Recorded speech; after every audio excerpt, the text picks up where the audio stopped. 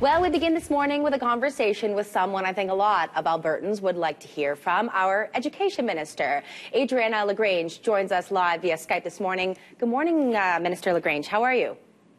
Good morning. I am well. How are you?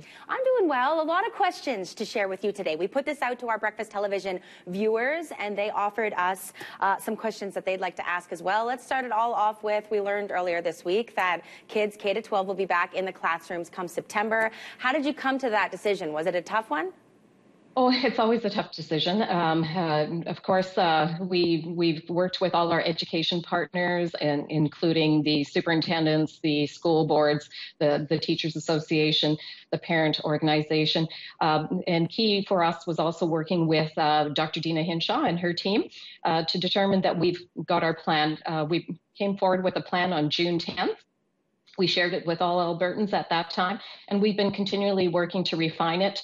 What I've heard more and more from parents particularly is they wanted certainty. They wanted to know when their children were going back to school. And so we have committed to telling them by August 1st.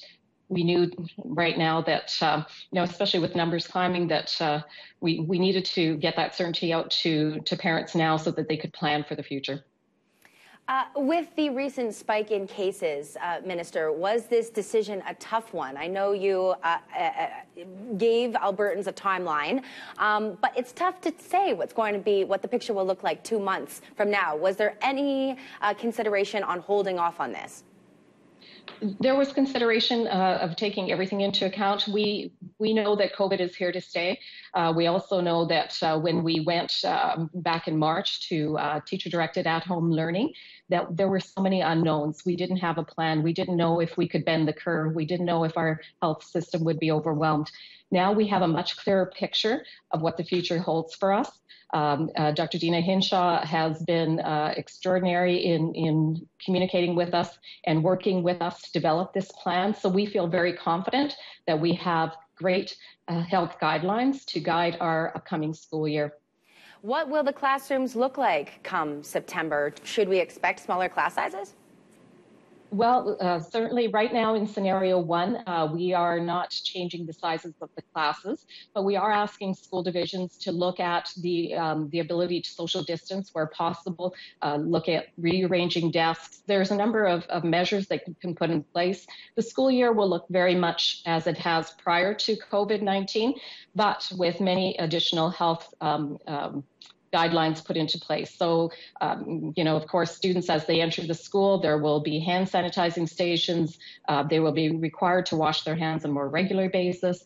There will be social distancing where possible. There will be ability to monitor the flow of students to and from.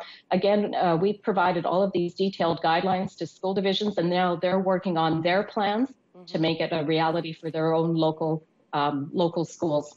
What if we have parents that are feeling uncomfortable? They don't want to send their children back, or perhaps their child has a medical issue, a weak immune system. It's just not feasible for them to be in these class sizes. Will there be a virtual option for those people? I can certainly understand parents' anxiety and hesitation. I'm a mother of 7. I'm a grandmother of 4. Two of my grandchildren are school-age children. So I certainly look at things through that lens. But we have a very, very good, strong plan that will take into consideration enhanced cleaning measures. For those children that have perhaps a health issue, we are asking parents to have a conversation with their medical physician and then with the school as to the best way to deal with those issues within the classroom. We, again, have provided the broad strokes, a very detailed, large plan for school divisions. Now they will take that plan and refine it even further. I've been looking at some of the school plans that are coming out from school divisions. They're excellent, very, very detailed. They are taking every consideration into their planning so that students and staff can be assured that it is as safe as possible to bring our students back in September. What is transportation going to look like? Do you still think kids will be taking the bus to school? Yes, transportation will still be available for students. Again, we've provided some through Dr. Dina Hinshaw and her health team We've worked out some guidelines for school divisions to follow, particularly students being assigned a seat. They will also be encouraged to sit only with their siblings.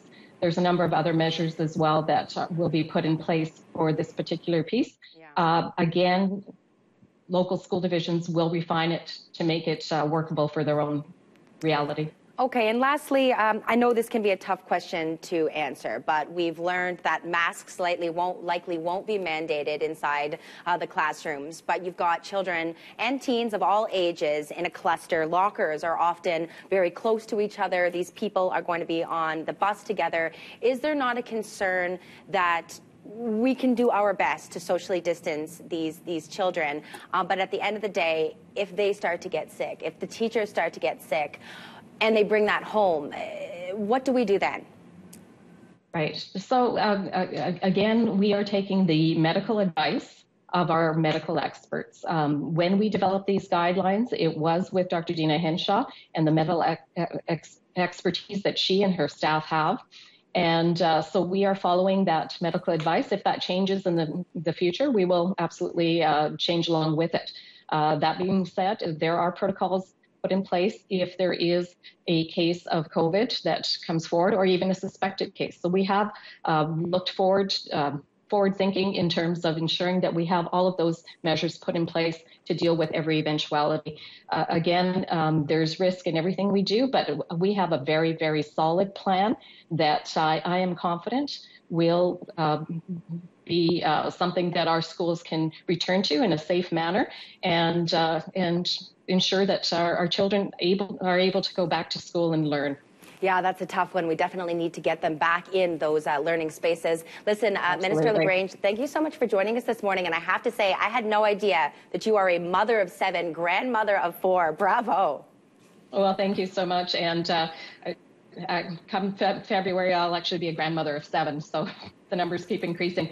But you know what? I want to reassure parents that every decision we make is through the lens of what is the safest for our children and for our staff.